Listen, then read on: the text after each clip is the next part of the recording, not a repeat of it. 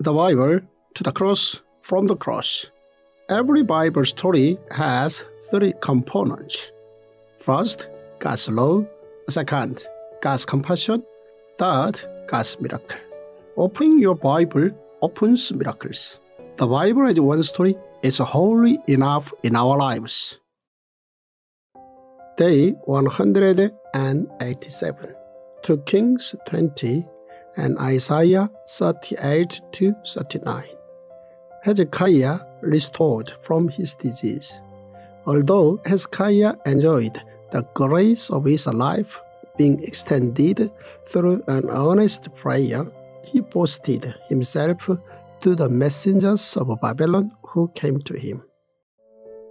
First point, Hezekiah prayed once for the salvation of the country, and second, for his illness to be cured.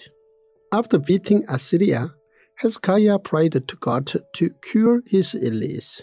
He prayed to God to remember the righteous things he did during his lifetime.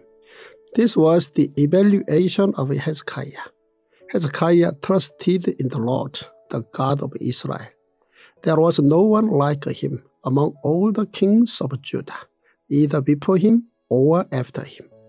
He held fast to the Lord and did not stop following him. He kept the commandments the Lord had given Moses.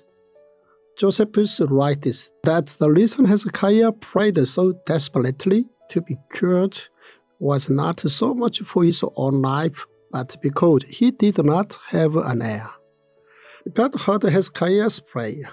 Hezekiah became cured, and he was given an additional 15 years to live.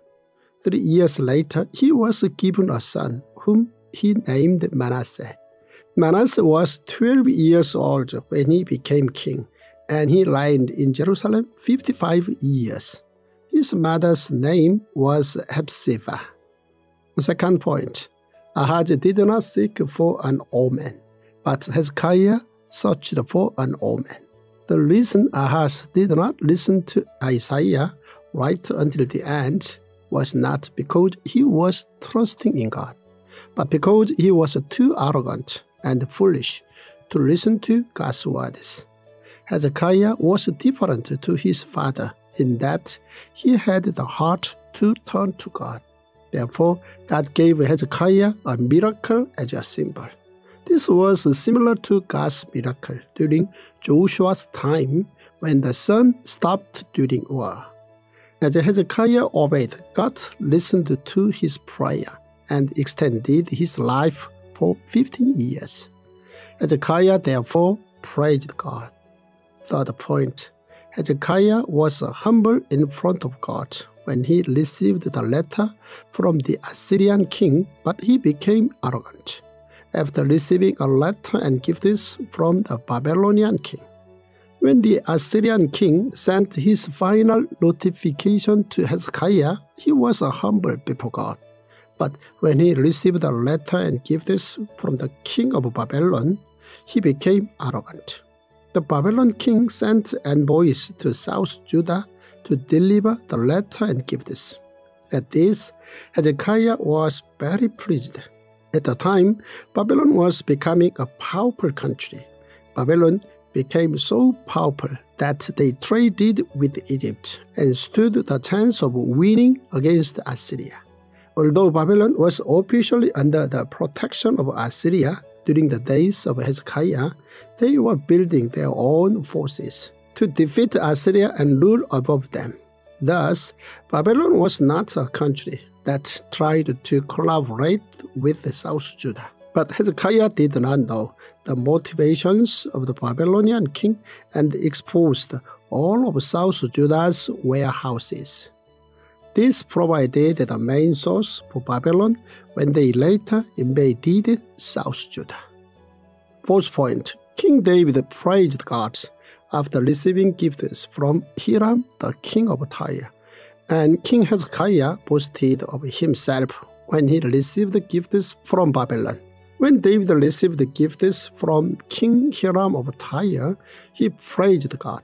But different to David, Hezekiah became arrogant after receiving gifts from Babylon. Hezekiah was cured from his illness, as God had permitted this, and he was also able to grow prosperous thanks to God. But Hezekiah wanted to boast that it was his greatness that defeated Assyria to Babylon. The Bible recorded Hezekiah to have been arrogant. God had sent the Babylonian envoys to Hezekiah in order to test his heart. Unfortunately, Hezekiah failed this test. Fifth point, through his conversation with Isaiah, Hezekiah realized his sins. In the past, those Israel's Ahab failed to recognize his sins even after being told what they were by Elijah. However, differently to Ahab, Hezekiah recognized and admitted his sins when he was told by Isaiah.